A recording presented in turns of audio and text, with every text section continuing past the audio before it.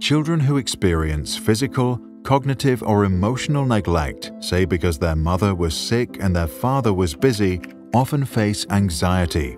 As a result, their body produces stress hormones. If this happens a lot, these hormones become toxic for their developing brain, which then later can repress emotional and cognitive well-being for life. The real story of Daniel Rucărianu, who spent part of his early childhood in a Romanian orphanage, shows the full impact neglect can have.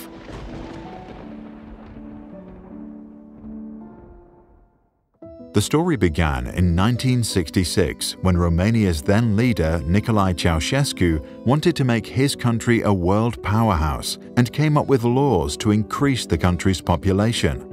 Abortion and contraception were declared mostly illegal.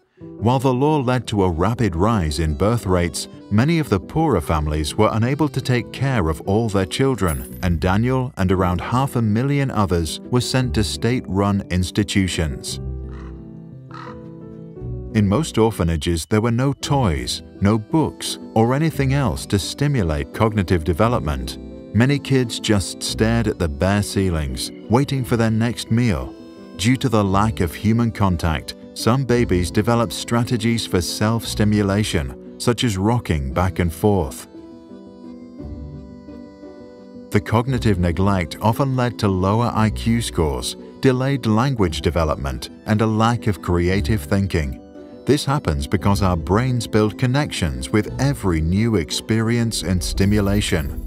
If there are no rich experiences during the first years of life, the period in which the brain develops the fastest, children cannot build the foundations necessary for optimal future learning. They miss out for life. Daniel lived with over 400 other children, and their shared bedrooms were hardly ever cleaned. The meals were mostly tiny portions of boiled cabbage, which the staff would sometimes steal to eat themselves. Some supervisors used violence to control the orphans. Others encouraged the older kids to beat Daniel, to humiliate him and exercise authority. The consequences of physical neglect and lack of basic nutrients caused most orphans to suffer from stunted growth.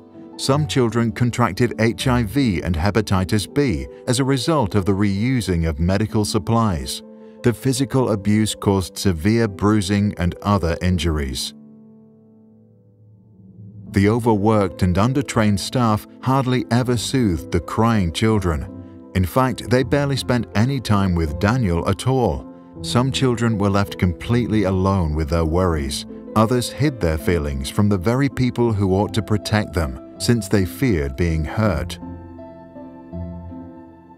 Emotional neglect and anxiety lead to an excessive production of the stress hormones known as adrenaline and cortisol, which is like poison for the developing brain. But the experience also distorted the children's understanding of love and human relationships. They learned to trust nobody, and as adults often suffered from depression, insomnia, and social anxiety. When Ceausescu's regime was eventually overthrown and the conditions inside the orphanage were shown on television, researchers from around the world came to examine the nameless children. MRI scans later showed that some had smaller volumes of brain mass. The resulting research made a strong case that not only is nutrition vital to a child's development, but so is human contact. To help the children, a large number were adopted into foreign families. But even after being adopted, many had problems forming loving bonds to their new parents. This aligns with the attachment theory and the notion that a child needs to establish a loving relationship with at least one primary caregiver early in life.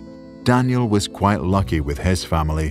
While he continued to experience trauma and anxiety, he went on to have a university education, started a family of his own, and later he founded a non-profit organization for neglected children.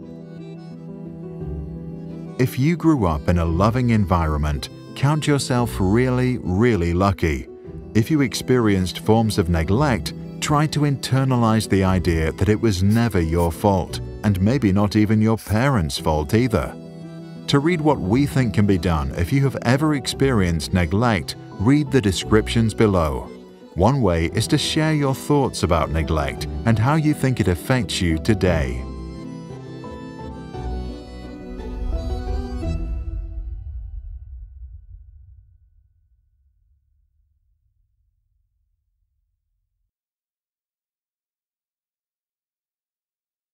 This and all other Sprouts videos are licensed under Creative Commons.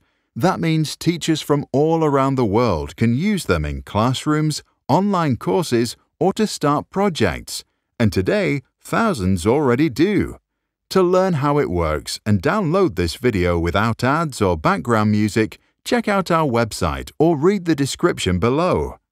If you want to support our mission and help change education, visit our Patreon. That's patreon.com/sprouts.